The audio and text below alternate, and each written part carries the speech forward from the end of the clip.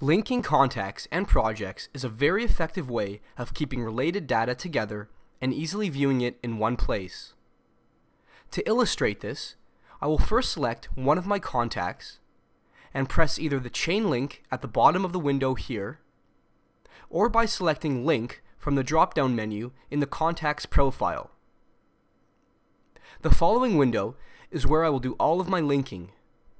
If I want to link Sarah Brown to another person or company, I can do so by selecting that contact from the list on the left side of this window.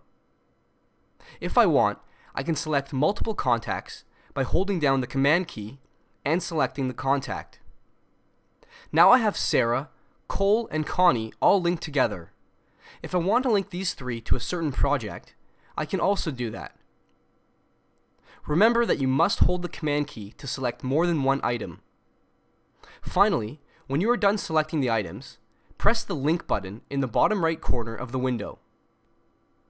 When you click on the contacts that were just linked, the workspace will show whatever items these contacts are linked to. The same thing applies if you want to link items to a certain project. Just go to the project toolbar and press the Link button to open up the link window. Then select whatever item from the left pane and press the Link button. You can now view all of the items that you have linked with this project. With linking, everything becomes much more easy for you to access and is organized in an easy to manage fashion.